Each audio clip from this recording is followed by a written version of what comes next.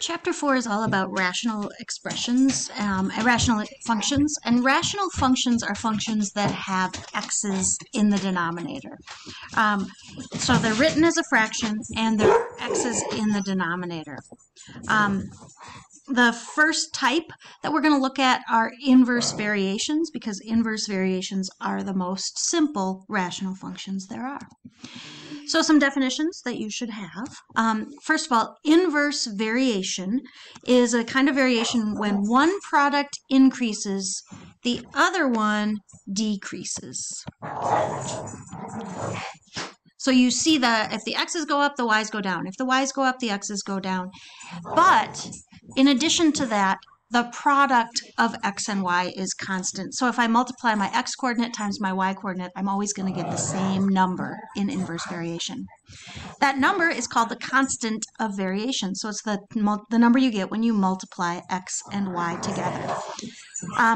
We sometimes use a k to stand for constant, so x times y would be a constant, and the way we write the function then would be we divide both sides of that expression by x, that equation by x, and we get y equals k divided by x. And so that would be the most basic type of rational function because it's a fraction and there's an x in the denominator. So we're going to look at an example and we're going to ask ourselves, does this table represent an inverse variation? And if it does, what is the constant of variation and what is the equation? So what I notice is that as my x's go up, my y coordinates are going down. So that's a good sign for inverse variation. And then the way I'm going to test is I'm going to multiply x times y. So 1 times 12, I get 12. 2 times 6, I get 12. 3 times 4, I get 12. And then I notice that these are just the same products in the other order. 4 times 3 is 12, 6 times 2 is 12, and 12 times 1 is 12. So yes, this is inverse variation. And the constant of variation is 12. So the equation is x times y equals 12, or if we solve that for y, it'd be y equals 12 divided by x. So this is the equation for this inverse variation. Here are a couple for you to try. I'll give you a minute. You might want a calculator, especially for that second one with decimals in it. But go ahead and check to see if they are inverse variation, and if they are, figure out what the constant and the equation are. Pause the video, and then when you return, we'll go through these answers. These are my answers to these questions. The first one is not inverse variation. It looked like it at first because as x's went up, y's went down.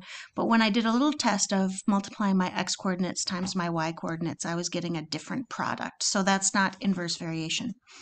The second one, even though it looks kind of crazy because of the decimals, it turns out all of those products are 25.5. So yes, it is inverse variation. The constant of variation is 25.5, and the equation is y equals 25.5 divided by x.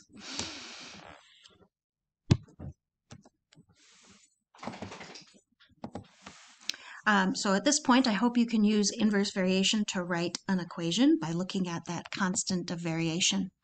Here's an example. You can try this one if you want, but I'll also walk through this example and then there's a try it after this one.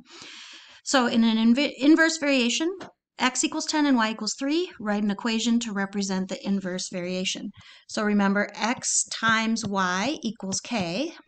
So for us, 10 times 3 equals 30, so that means x times y equals 30, and so my equation is going to be y equals 30 divided by x. And so if I put -6 in for x, I get y equals 30 divided by -6, so y would equal -5. Here's my equation for the inverse variation, and here is the value of y when x is equal to -6. Here's one for you to try. I'm going to encourage you to pause the video and give it a try, and then when you return, the answer will be there. So go ahead and pause now. So for this example, x times y, it would give you 3 because 6 times 1/2 is 3. That means that my equation for this inverse variation is y equals 3 divided by x.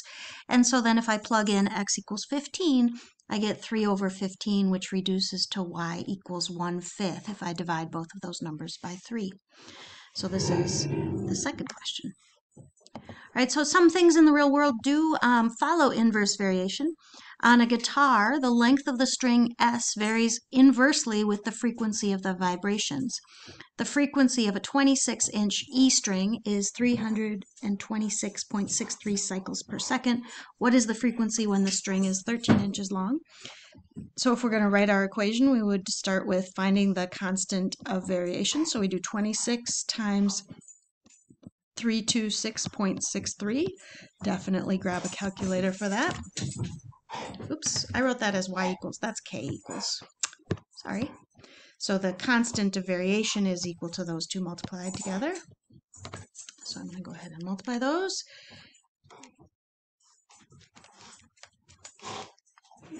So it would be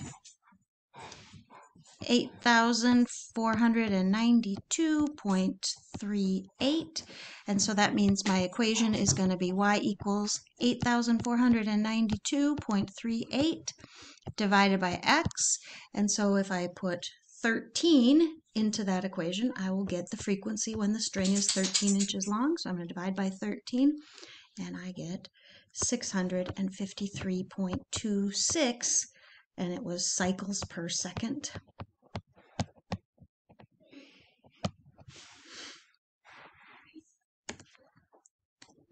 And then the last one, this is one for you to try. So again, read through the question and pause the video so you can try it.